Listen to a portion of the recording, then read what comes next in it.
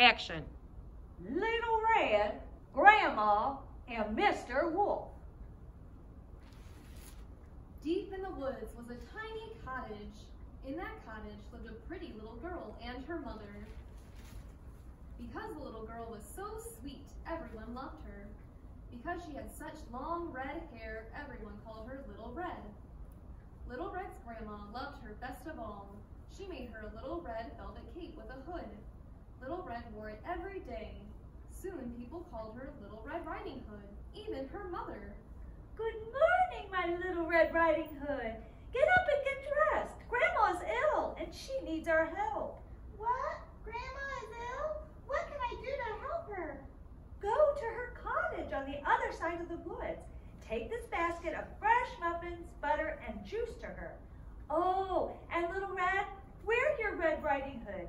It is still cool outside. Of course, Mother. I always wear it. I love it. And, Little Red, do not stop to talk to strangers. And do not get off the main path. Yes, Mother.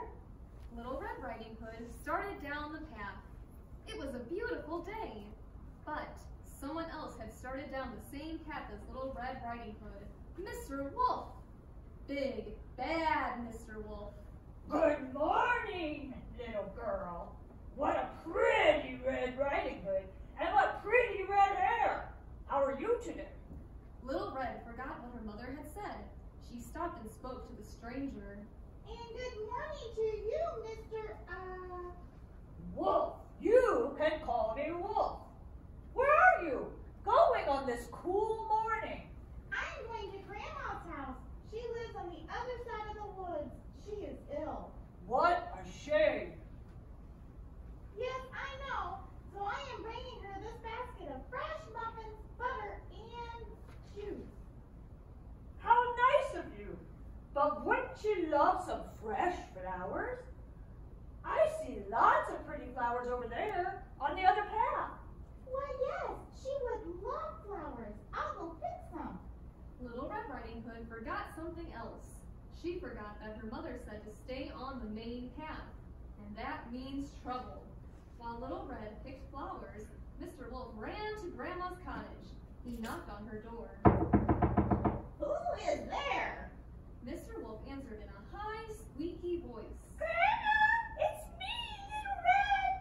I have a basket of muffins, butter, and juice for you. Oh, dear Little Red, do come in.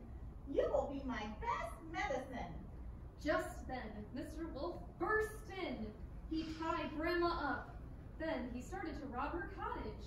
But right in the middle of stealing her food, there was another knock at the door.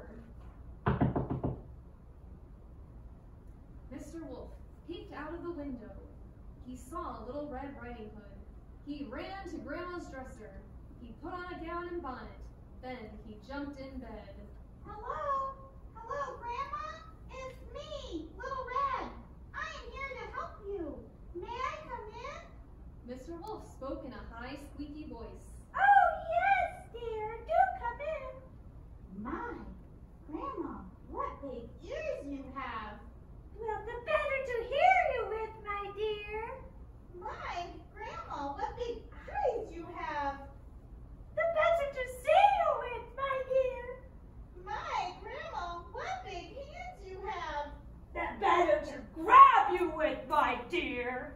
And with that, Mr. Wolf jumped out of bed. He grabbed Little Red. He tied her up with Grandma. Then he went back to stealing the food.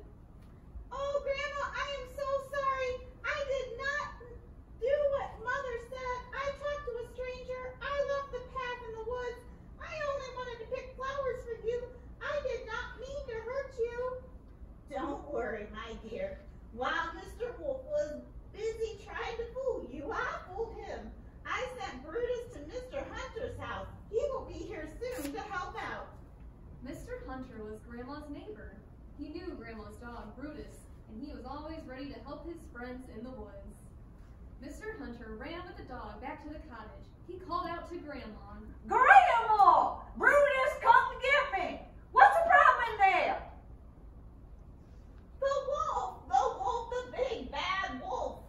Mr. Mr. Hunter broke down the door and went in with Brutus. Get him, Brutus! Get that robber! Then I'll take him to jail! Brutus jumped on Mr. Wolf. Mr. Hunter caught him. So we have you now, Mr. Wolf. Grandma, Little Red, this is a very, very bad big wolf. He's robbed 3 other cottages this week. Now we have you, you big bad wolf.